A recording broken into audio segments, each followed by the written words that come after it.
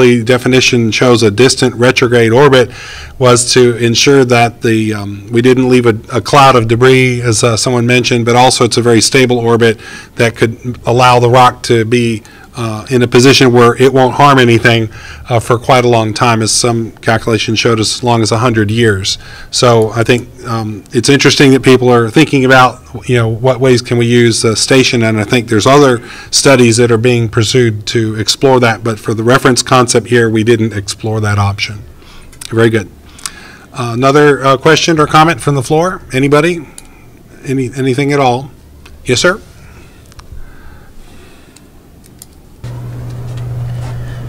So I have to write the final report for this workshop, and what I'd really like to see are some recommendations from this group, not just findings. That's fine. On future steps and studies. And I had a couple of comments. It seems like there's some potential strengths of the expandable or deployable boom concepts relative to inflatables. So, they might have less weight because you don't have an inflation system. They might have better spin dynamics. We really need to investigate that. So one potential recommendation would be to do some comparative studies of deployable boom concepts versus the inflatable concepts.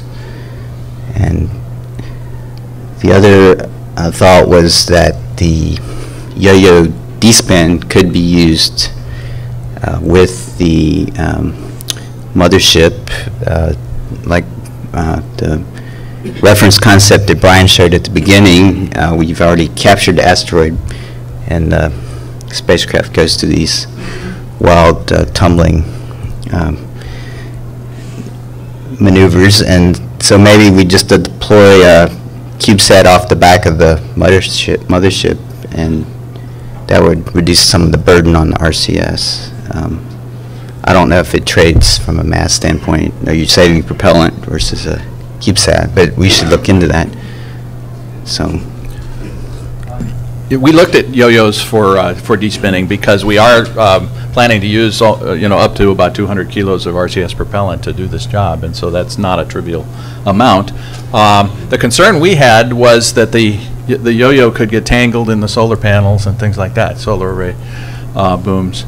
And so if you consider all the possible spin states, it's not obvious that there's any place you can put a yo-yo that doesn't risk entanglement.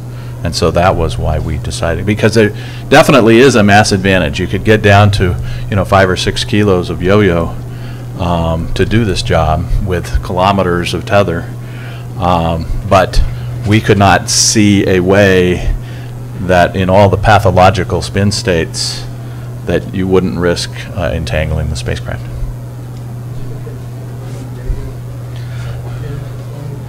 Well, our driver. The question that Bo asked is what about leaving and pulling back and just leaving the yo-yo? And the concern we had is the separable spacecraft cost. And so because our charter was to minimize the cost of this mission, we elected not to study in any detail any of the concepts that had a separable spacecraft. Certainly you can imagine a separable spacecraft that doesn't have solar array booms, or certainly not large ones, that goes up and does something. But most people, when they hear a second spacecraft, the cash register rings, some large number of millions of dollars, and whether that's true or not, that's the environment we live in, and that's what reviewers are going to think.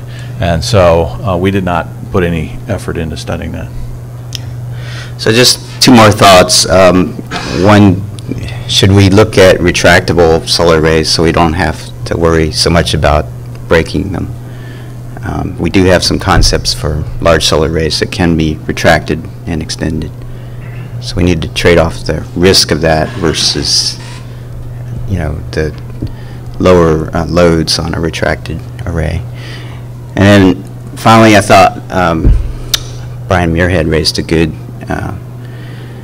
point, and we really need to look at this other mission scenario where we pluck a boulder off the surface, and most of our capture system concepts are for capturing the whole asteroid, but we don't really have a lot of good ideas yet on how to pluck a rock off the surface other than the one that Brian showed. So, but yeah, please come up with some recommendations. Those are just some ideas. No, I think those are good inputs, because one of the challenges I think the agency sees is we've done a certain amount of analysis on our own, but we'd also this whole workshop has been intended to solicit ideas and concepts from industry and academia and the general public. So every idea that you're bringing forward, I'm writing it down and going to try and synthesize it together. And I've worked with Chris closely before on a number of ideas and concepts. So we're trying to capture everything that we can to bring more informed analysis and decision making by the agency. So we appreciate everything y'all are bringing forward. Next comment. I'd like to speak to a number of the comments that were just made. One about retracting solar arrays. Already in industry, one of the things we sometimes do if there's a Leonid swarm or meteorites approaching, we feather the arrays to present a minimum surface area towards the radiant of the meteor stream. So there is a little bit of heritage in that direction already. But the next thing one might think about is to have a sort of hinge mount underneath where the SATA is, and just hinge the solar array out of the way. And then the SATA might not be able to be operable, in that it would rotate to a desired position and then be hinged out of the way, and you wouldn't operate the SATA anymore until you hinged it back. That would be one way to approach that. One other thing is I perceive a desire not to cause any structural deformation or physical change to the asteroid that we're trying to capture, but it's a sort of a mirror image of the notion of pick up a rock. What you might say is, we've got this irregular object we're trying to capture here, and it's got undesirable spin on it. Maybe what we need to do is to give it a shave. As somebody who wears a beard, I can see this point. Give it a shave before you bring it home. It needs a little cleanup, and we'd like to bring it home pristine, but the way we found it. But we'll take good pictures of it, and then we're gonna cut this irregular piece off, maybe with a robot arm hitting it, and maybe by doing that we also change its mass properties. That's one of the things in commercial spacecraft we concern ourselves with a lot, the mass properties of the object. If you gave it a shave, it would then be all set up maybe for a more benign D-spin. All right, thank you. Marshall? So in following up on what he said, I think one thing that this group might sort of convey back upstream is that the object will in fact be changed. How it will be changed is unclear. You can say, well, we'll try not to modify it or whatever, but we don't really know. We might touch it and it falls into pieces. You don't know. And so a question to relay upstream is there anything that we really need to measure before we touch it? He just mentioned taking pictures. Well, is that one of the goals? Do you have to take pictures from all sides? And so on. I mean, I think really the thing that this group could do is just sort of raise that flag and just say, hey, things are going to be changed, and don't come to us afterwards and say, oh, but now we can't. Right. Now we can't determine this because you mucked with the surface. So one of the things we've done in some of the studies over the spring and summer is try to engage the planetary science community to understand what characteristics they want to be able to explore and understand. So your input is right in line with some of the things they've been talking about. Yeah, I mean, and that even in a sort of bigger picture, you might even consider going to the Lunar Planetary Science Conference that's coming up or whatever, and giving a presentation on that and saying, what should we be thinking about? What's important here? Very good. Thank you. Next commenter. Yeah, so my comment is to Chris's point about this alternative mission concept to grab a boulder off the surface, and it relates to the concept that Brian Muirhead presented as well. I think it would be at a high level useful to think about these concepts that were presented today for that alternate approach, but I would put out a strong word of caution that the constraints are very different. If you're capturing an object that's in free space, you have a lot of flexibility, whereas if you're capturing an object that's fixtured to something else, you're going to want a different kind of system. Specifically, you can't have isotropic compliance because that boulder is going to be potentially much more massive than your spacecraft. So if you're slightly misaligned, or if the boulder is bulging on one side, you're going to make contact with that first. That's going to impart loads to your spacecraft that are going to cause you to tip over. So, the work Dan is doing is going to tell us how well that boulder may be fixtured to the surface. But if you look at, the field of robotic manipulation, they'll tell you it's a very different problem to pick up a ball on a table than it is to grab a ball-shaped doorknob that's fixtured to something. So you need to consider that when we look at extending the concepts. Okay, very good. Thank you. Next comment, do we have anything more from the online? You've asked a lot of questions today. You look like you're primed to ask a question or can make a comment. It was, as far as the tethers go, would it be possible to use the spacecraft itself as the yo-yo and, pull it away and keep it tethered, and then not only would you not have to worry about anything getting entangled in solar arrays or things, but you'd also increase your lever arm, which I would think would allow you to use less propellant in trying to de-spin. And Brian, do you have anything to say about that? We did not explicitly consider that, but certainly that could be done, and you probably would reduce your propellant significantly by doing that. But once we were down in the 200 kilo, considering that we're carrying 10 tons of xenon, we felt that that just the added complexity would not be a good. It's a lesser version of the separable spacecraft argument. Basically, that means that the whole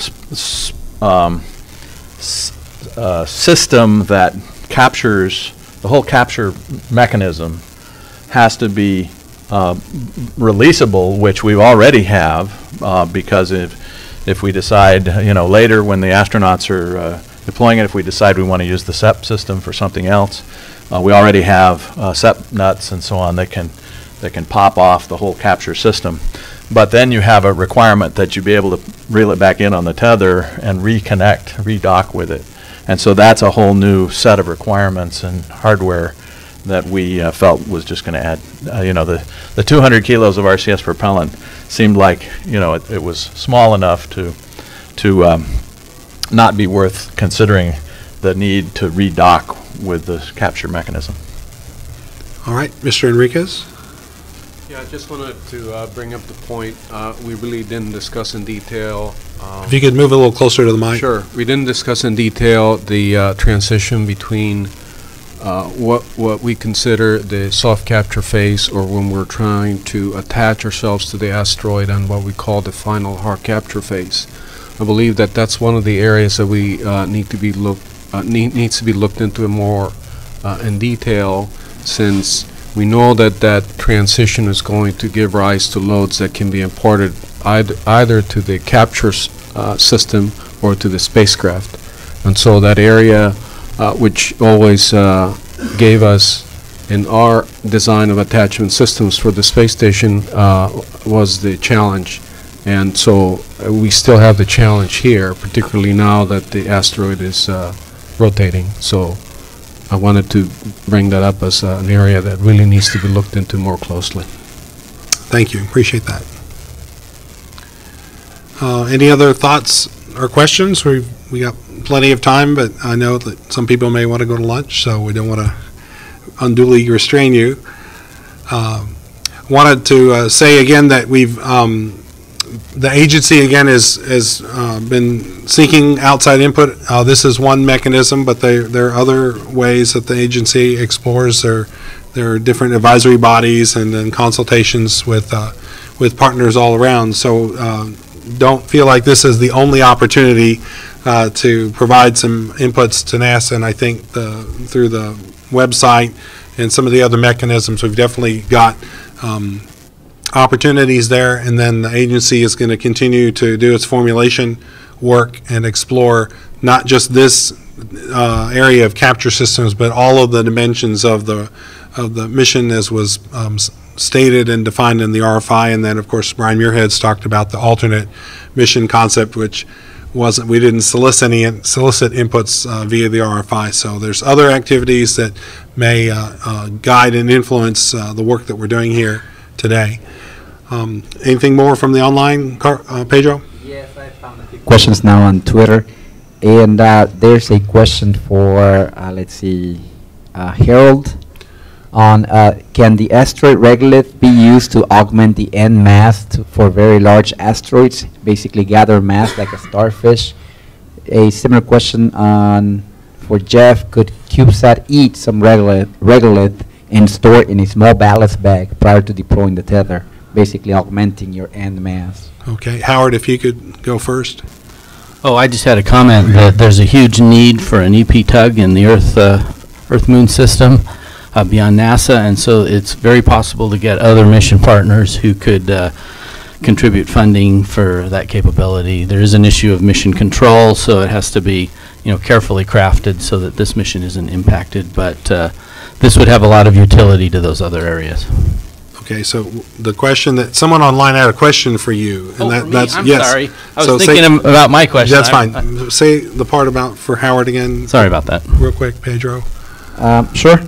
Okay, so it says, would tether capture, hold on. Can asteroid regolith be used to augment the end mass for very large asteroids?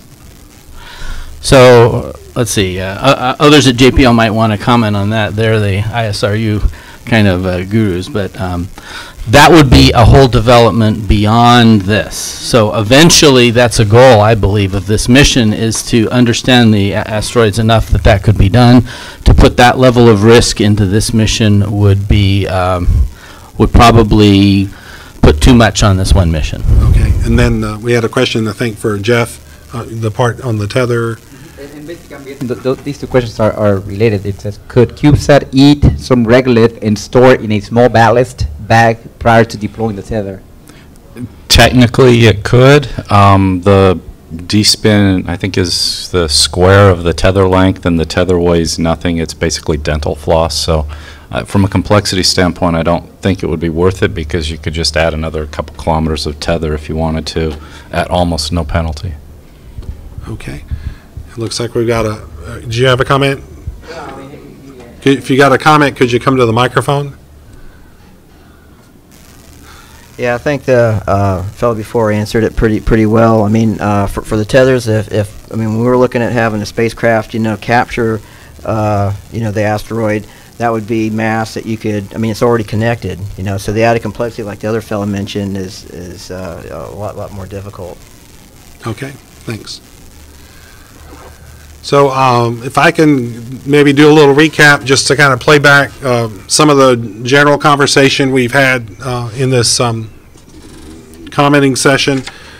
We've got feedback from on trying to understand, how much impact does the capture have on the asteroid? What provisions should we look at exploring to address that? We know that there was a variety of different objects out there for consideration. Some of the early analysis has been on NEOs that are not binaries, but there's a whole nother session that I think took place on the first day of the workshop back in September that looked at asteroid observation. And so I think one of the key elements of this entire initiative is to try and understand and characterize the asteroid targets that are being considered. So I'm hoping that that would yield the information that we would need to address the question about the potential for a binary that we didn't realize. I think there's been a lot of discussion overall about how do you work with a rubble pile or a dirt clod asteroid. So any capture system that's being envisioned is going to have enough flexibility or robustness to handle, a range of potential materials. Understanding the composition of the asteroid, again, I think is going to be a big part of the observation campaign. Chris Moore brought forward the idea that we do need to explore some of these areas in greater depth, and I think we've certainly got a great starting point for pursuing that. So I'm happy to add that into the presentation, Chris, that we'll be making tomorrow, to at least propose that as a forward plan. I think those are the main things. Obviously, we talked some more about the yo-yo effect and the tethers. Scott, you had a comment? About tethers and the changing mass properties that we would expect in a rubble pile. So say we cast the net or the bag around it and then start to do the tether despin. I would presume that the forces in the bag are going to start changing the shape of that rubble pile. How can the tether system accommodate for that? Okay. Goes out to the tether guys. Okay. Yes, so Brian, you have a comment?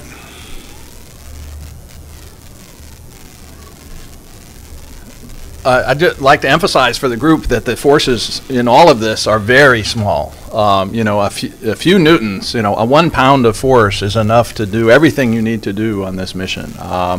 You don't need significant forces in the terms that most aerospace engineers you think of large forces. So we hear people talk about, oh, you know, it needs to be strong and so on. It doesn't really need to be very strong. When you work out the forces, you know, most of you probably already done a lot of the back of the envelope sophomore physics on this, and if you just, you know, with just a little bits of force, you can despin these things over hours, which is good enough to solve the problem. So more key is the point that I tried to make and that Dan Shears made, that this material could be way under 1 psi compressive and shear strength, and as a result, you know, that's why we ended up with these capture bags that are inflated to much less than 1 psi, something comparable to or less than the shear and compressive strength of the regolith material. Now, once you compress it, of course, you add strength. So when you confine the thing from all sides, it'll tend to be more cohesive than it would just in free space.